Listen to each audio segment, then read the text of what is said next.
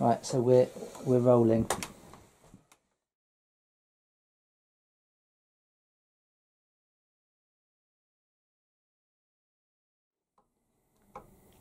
Hello. Hello.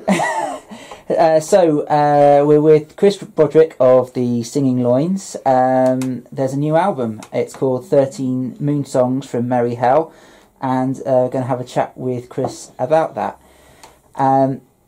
So the Singing Loins are back. Back with the recording. Back with the recording. Not on a live phone. Yeah, sadly, yeah. So how did that come about? Because it's been 6 years.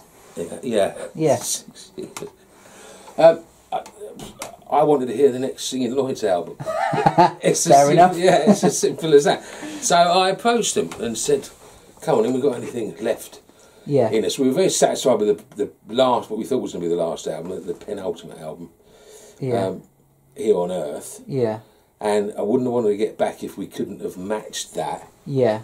But I just contacted them and said, "Do you want to try some more songs?" And they'd been working on stuff.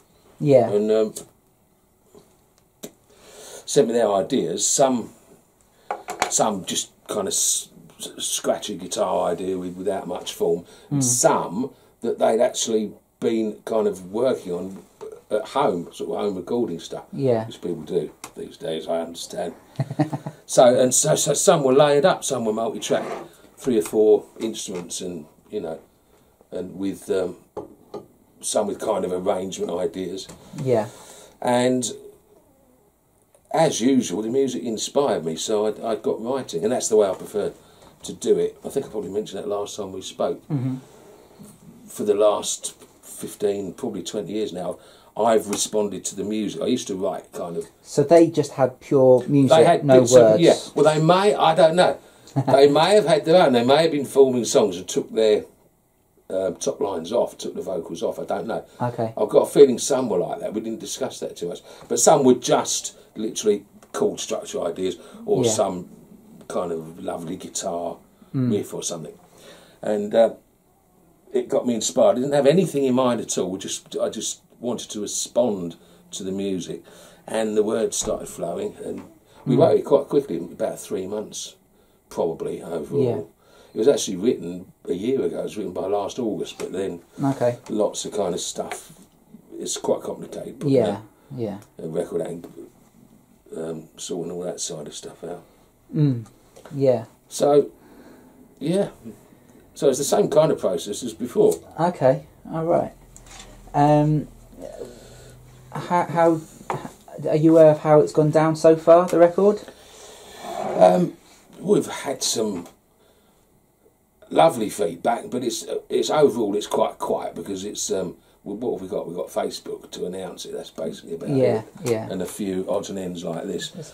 Yeah. So not many people know it's out.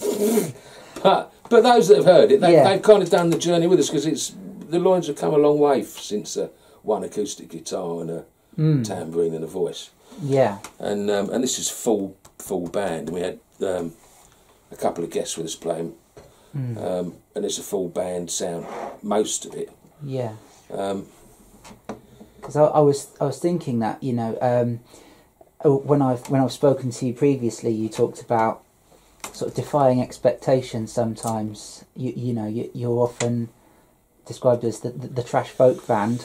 Oh yeah. And then for Here on Earth, you threw in some bassoons and clarinets and things, and well, that's not the Singing Loins, surely, but it was. Guitars, it was. Yeah, and dirty guitars.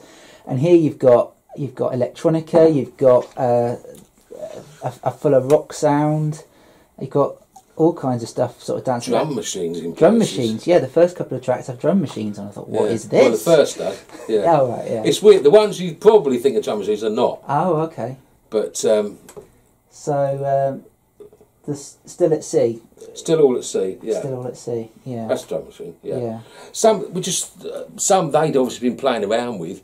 This is how the recordings came to me, with the drum machine on, and I just said, well, leave it.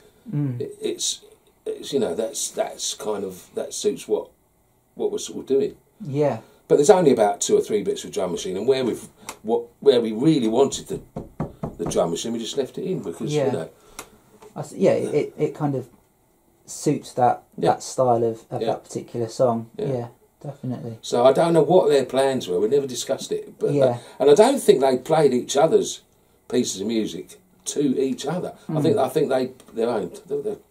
Don't think they played their own pieces of music to each other. Right. So it was quite a separate experience. Well, it was, and then. it all kind of. I mean, you know, it's via the internet and everything. So they'd send me digital downloads, and I'd kind of. Well, I couldn't record vocals here. I know you can, but I don't know how to. So then I put demo vocals on at Rob's house. So we met at Rob's house. Yeah. And just recorded onto straight onto a computer.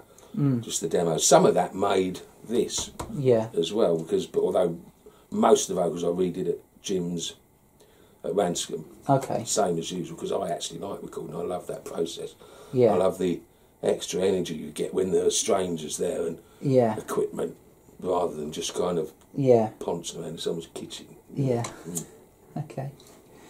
So, 13 Moon songs from Merry Hell. Yeah. The moon element, I think, I immediately thought of Madness. Would you say that there was a hint of madness about the album? Probably there is. As soon as I start putting lyrics to music, I tend to I see everything is visual, so I get the overall picture straight away. And these songs were emerging from red into blue, if you like, from Merry Hell up to the moon. And the moon, if the moon is symbolic in this, it's what's the song? Oh, there's a gorgeous song in there. It's The Moon I Feel Sorry For, because she's listening to all our problems. That's right.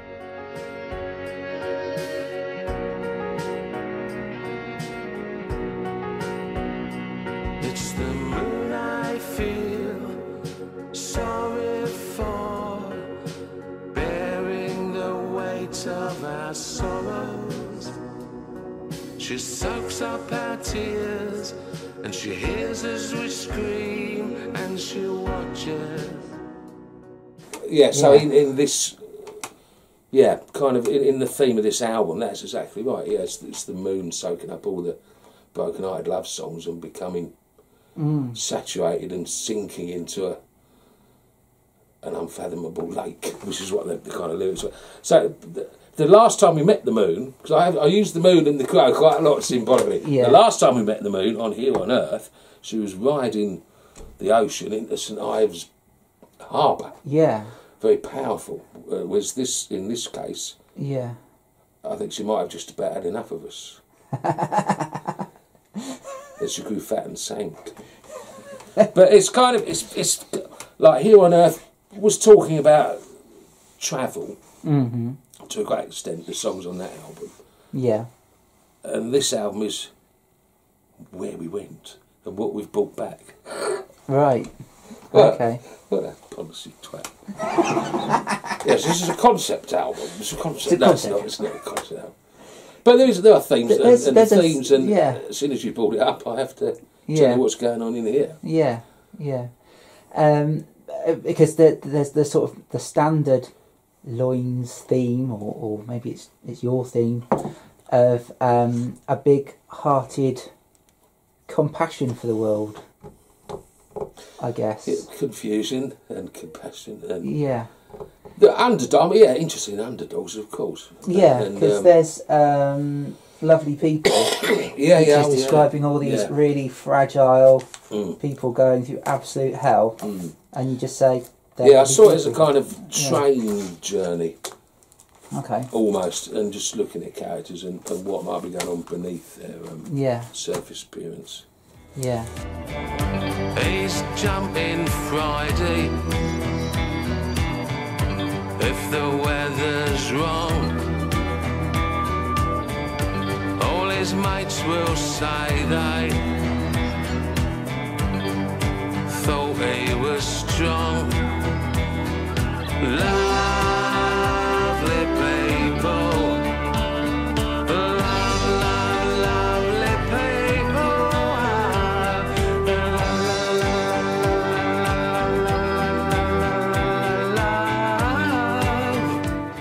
So yeah. And then you contrast that with this one, which is like this really cynical, horrible Gestapo stomp person just pointing out all those lovely people and saying, get rid of them. Yeah, exactly. Yeah. So it's Hitler, Trump, people like that, you know.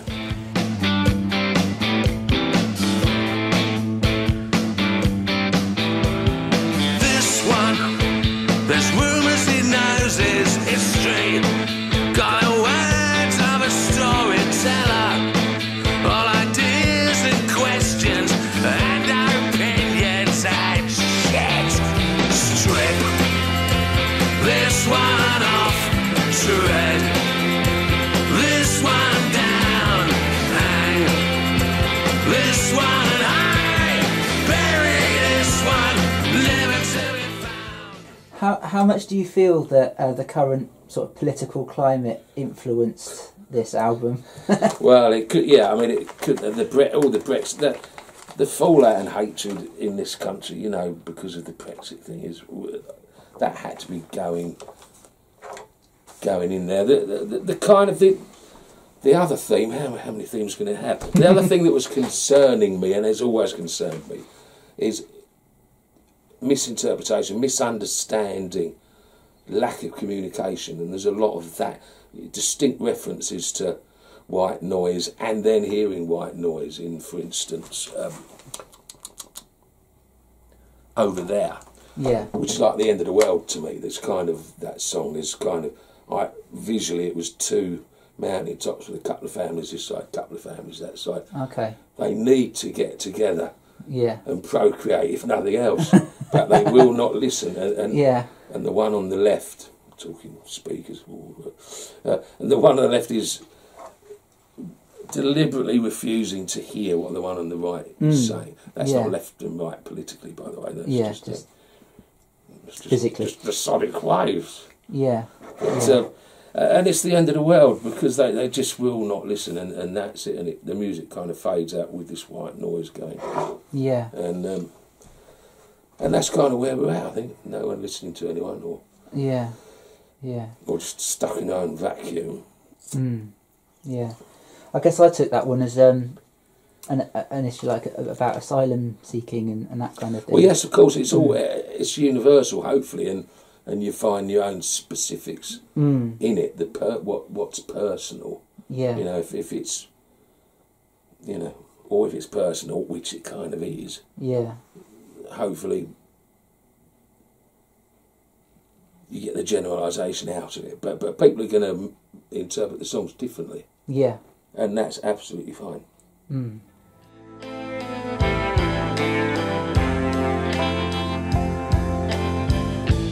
Are they cruel over there? We bet they're godless over there. Weird and disgusting over there. So vicious and suspicious over there. They are hateful over there. We find them guilty over there. They will betray us over there. They will mock us and destroy us over there. So the first we heard of this new album was the release of Your Ariel's Bent Mate, which came with a fantastic video. Was that your daughter created that video? That was me and Kay did that. On here you'll recognise the coffee stains. The animation was done on that. Oh, fantastic.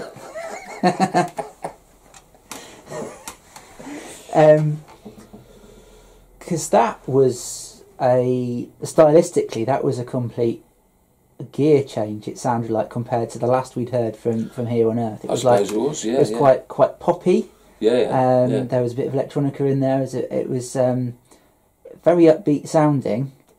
But yeah, there was this again compassion for someone who's not quite got it together, but is trying his best. Yeah.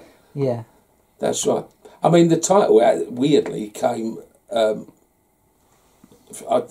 stayed with some friends we stayed in this holiday place last summer, and I took my old DAB radio along because I can't sleep, so I was playing a little bit of that. And the aerial happens to be completely bent like that. Yeah. And I was just walking through carrying this thing. My mate said, "Your aerial's bent, mate." And I thought, that sounds like what a beautiful insult. But I was like, yeah, so that's where it all came from. So I thought, well, that's a lovely way of saying, about someone who's kind of misunderstood, but not kind of making himself very clear. And so yeah, that's right. Yeah. Your aerial is bent, mate, your aerial is twisted and it's warped. Your aerial's bent, mate, your aerial is twisted and it's damaged.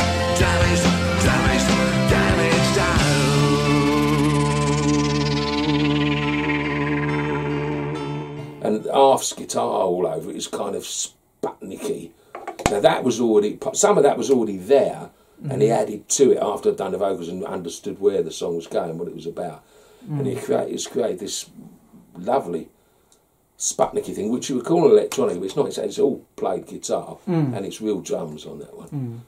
But certainly poppy. I think we always were poppy. Always had a pop sensibility, and we've never strayed all that far from verse chorus, middle eight verse chorus. When we do, it's got to be worthwhile, and we do. Yeah. But we've always had a pop sensibility, and I've tried to make stuff as melodic as possible, and being aware of hooks and things that are bite-sized chunks in the chorus and stuff. Because the songs aren't very long, are they? They're like 2.5, 3.5 minutes. Most of them, it's shorter than usual. Length. Yeah. So there's no sprawling prog rock classics in there. No. Although you'd think I'm describing a prog rock album from what I've said so far, but it's a.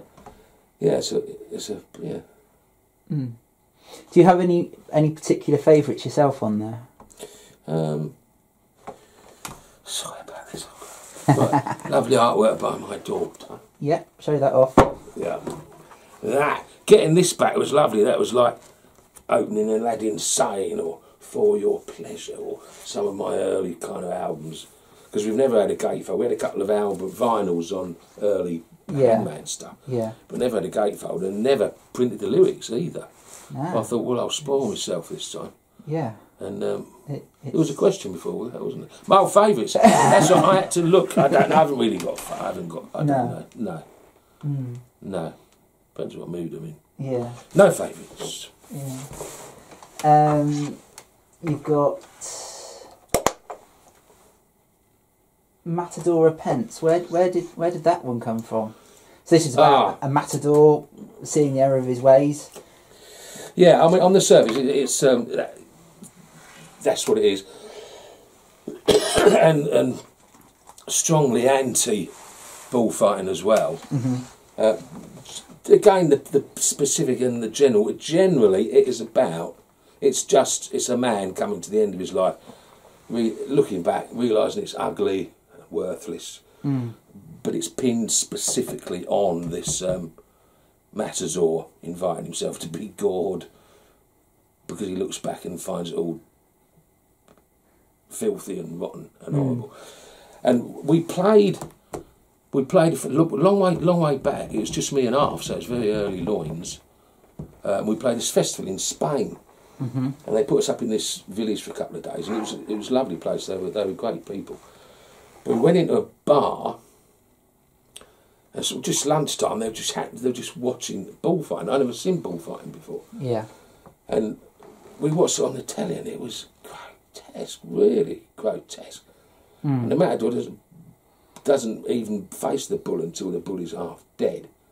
You know, and it was really revolting watching this. And that's a regular thing to be shown on telly? Yeah, this was just on daytime telly. This was a couple of old blokes I don't think the young people were very interested in it, but there were a couple of old blokes sitting around there watching it.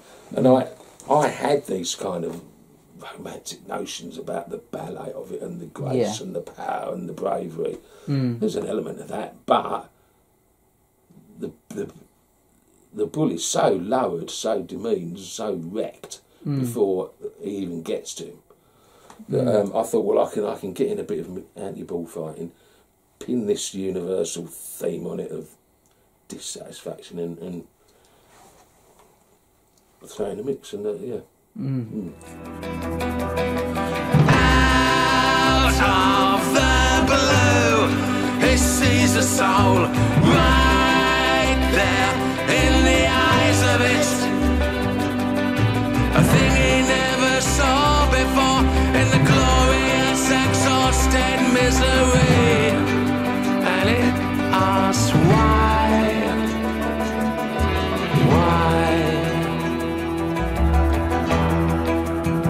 And that theme is what Katie picked up on, because I didn't. I mean, that is a tremendous. I mean, there's other symbols from other songs. Oh yeah. I mean, that is the dissatisfied kind of man bull. Yeah. And Sunflowers are from another song. And this character here, I mean, that's just. I don't know. That's whatever that is. It's a great symbol. And she kind of got it. She listened to some of the demos that we'd done and read the lyrics and stuff, and came up with several ideas, and that's the one that we selected. Yeah. So I'm very proud of it. Yeah. That's really powerful image. And then the choir boy and the crow. Oh yeah. It's quite a disturbing tale of a predatory relationship with the choir boy. Yeah, it's the curse at the end of the album, the 13th song. Yeah, the crow cropped up in a couple of songs on Stuff, or at least one song on Stuff. And this is just literally having fun, and the narrator being the crow and deciding to pick this little pink choir boy and fuck his life up. Because you were a choir boy. I was a choir boy. Yeah. It's the sort of biographical. Well, there are elements in there. There are elements. I was a choir boy. Yeah. Yeah. Yeah. All Saints Finsbury. Oh, okay. But John Lydon was a choir boy. Yeah. And other people, I forgot now. Someone else got to mine and went again. Yeah. Right. Keith Richards. He was Keith Richards. It's good training. It was good. It is good training. I can't read the right music, but cramming all those hymns in you, it certainly teaches you about melody and structure and learning these songs, and you come out the other end with a lot more knowledge than you thought you. I mean, as soon as my voice broke, I stopped. Yeah. Because I wasn't any good as an alto, and I was also falling out of love with the church. I was quite religious at the time as well, quite weirdly religious. And various things happened that put me right off that. I'm atheist now. But no, that was, it's, the choir boy and the crow. A curse. Now he caught me grinning and swallowed the bait, yes, mistakenly thinking I was his mate. But we don't make good pets, boy, we pluck ourselves sick. And I know enough words to insult you, you prick. So that isn't something I'd picked up on before, but, these recurring themes of the moon and the crow. No, it's, I'm not quite sure I had until I sat down and watched it. Even like Still All at Sea to me, that's a continuation from. I'm not sure I've quite realised it, but looking back, it seems to me now that it's a continuation of Monsters Ashore from Here on Earth, Right. which is the one where this mad crew are setting sail because the monsters are ashore and they'd rather go into the fog and the storm Yeah. of that. Yeah. And so Still All at Sea, to me, is like the captain of that ship from Monsters Ashore, strapped to the just his skeleton left, still strapped to the mast, Yeah. trying to sing. That's kind of what that is. First time up, its flesh is green, and its tongue is black.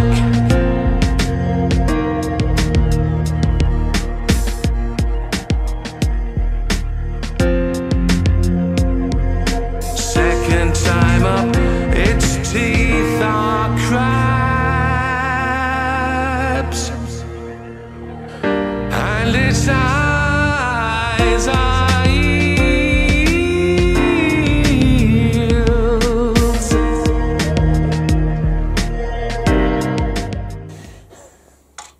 So it's less of a concept album, more of, I don't know, the second part of a story. Yeah, it appears so. This is nonsense. I'm talking absolute nonsense, but no. But those things all whiz around in your head. Yeah. And, It's stuff and you don't it's- necessarily notice at the time, but then, Yeah, yeah. some I did. Some I knew I was bringing old kind of symbols in, but some of it, no. Reading back, suddenly I realised there's lots of cross pollination. But then there would be. The last album was My Concern 6 years ago. They're not very different now. So the words are going to have certain themes and concerns, I suppose. Yeah. It's what one is. So, plans for the future, I guess there might be a new album another time, or there might not be. It's probably a bit too early to say, I'd I think imagine. it's probably a bit too early to say at Yeah. the moment. They're rather mysterious, the Singing Loins, especially to me. There's something when we get together, that grit in the Yeah. oyster certainly can come up with a pearl or two, but Yeah. but it's all a mystery, and how we work, I don't know. And, you know, Yeah. when we'll be singing together in the same room, I have no idea. Okay. But who knows, 5 years down the line, if any of us are still alive, I might phone them up again. Yeah. Well, I think that the results from this time round have been spellbinding. It's a fantastic album. Well, thanks very much. Thank you. Yeah. And that was, I mean, it definitely wouldn't have seen the light of day if we thought we'd gone downhill. So no, I'm pleased. I'm pleased with where the songs went, and yeah. Yeah. Yeah. Great. Well, it's been an absolute pleasure talking to you. Is it? It has.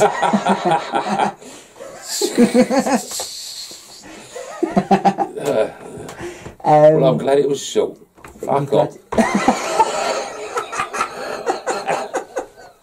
Oh, thanks.